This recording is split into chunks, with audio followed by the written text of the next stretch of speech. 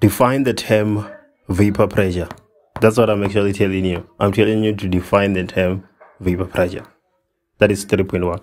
Let's take a look at 3.2. So write down the vapor pressure of compound C. Let's go through the question statement and see what is actually happening. So the vapor pressure of different organic compounds are determined at 20 degrees Celsius. The vapor pressures of compounds A, B, and C are not shown in the table, as you can clearly see that we don't have here.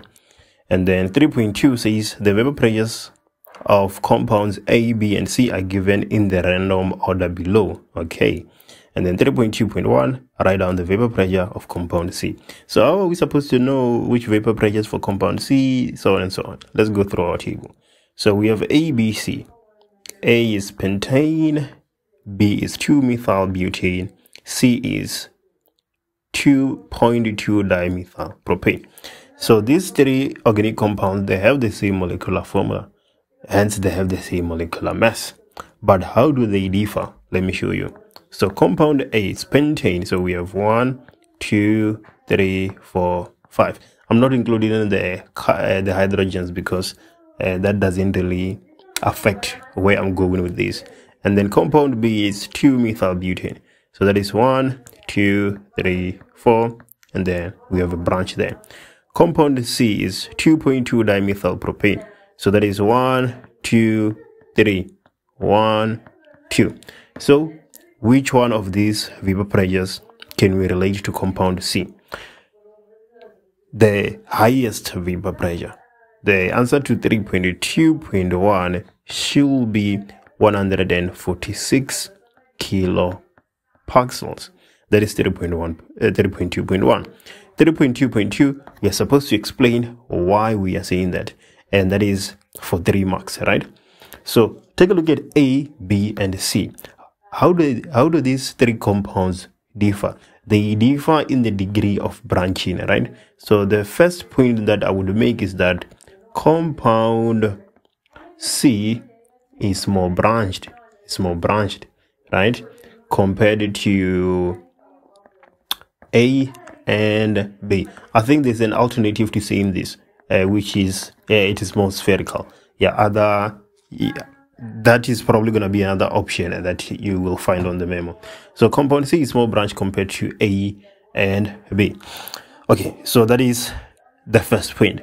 What point can we make after that? We have said that compound C is more branched compared to A and B. What else can we say? What is the consequence of being more branched? That is the question. It has the more branched a compound is, the less surface area it has, right? That is the second point we can state. And then if it has less surface area, it has less intermolecular forces, right? Well, let me not say less. That is not the right way of phrasing it. It has weaker intermolecular forces. Weaker intermolecular forces compared to B and A, right? And then weaker intermolecular forces means a lower or low boiling point, melting point, but higher vapor pressure. So the highest vapor pressure between A, B, and C should be that of compound C because of those reasons. That is 3.2.2. So there's different ways you can phrase these points, right? But your answer should be along those lines, right? It is more spherical, so it has weaker intermolecular forces. Less energy is going to be actually required to overcome the intermolecular forces in compound C, as it has a lower melting point, melting point, but higher vapor pressure. 3.3.1, compound D and E are compared. So D is propanoic acid and E is butanol. So already we expect propanoic acid to have the lower vapor pressure, right? Because it has stronger intermolecular forces. But let's hear the stories. Which compound has the lower boiling point? So we are given the vapor pressures as it is. The vapor pressure of propanoic acid is 0.32 and that of butanol is 12.2. So which compound has the lower boiling point? Butanol, right? The lower the boiling point, the higher the vapor pressure. The higher the boiling point, the lower the vapor pressure. That's how it works. And then 3.3.2, explain Fully explain the difference in vapor pressures between compounds D and C. Okay, so obviously we will have to talk about the functional group in these two compounds, the intermolecular forces that you find. So propanoic acid possesses or has hydrogen bonding, right? Two sides of hydrogen bonding, to be specific, right? Hydrogen bonding. While butanol, so it is an aldehyde, has dipole. Yeah, aldehydes have dipole forces, right? And then the intermolecular forces in propanoic acid should be stronger than that in butanol, right? Hydrogen bonding is stronger than dipole forces.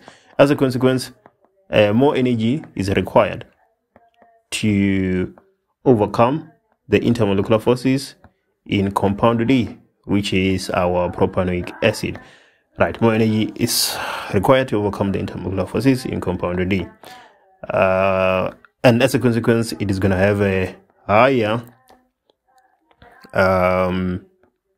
boiling point, melting point, but lower vapor pressure, right? So in 3.3.1, the answer should be E, because E has the higher vapor pressure. If it has the higher vapor pressure, it's going to have the lower boiling point, because if a compound has the higher boiling point, it has the lower vapor pressure. So you can phrase your answer in terms of D, you can phrase your answer in terms of E. Both should be fine, right? In E, you'll be saying, oh, it has a weaker intermolecular forces, and then in D, you'll be saying that it has stronger intermolecular forces. That is question 3. I think it was quite doable. Which question do you want me to do next? We can go to question 6, if you insist. Or we can go to question 7, more especially the last one. Let me know in the comments. Here we go.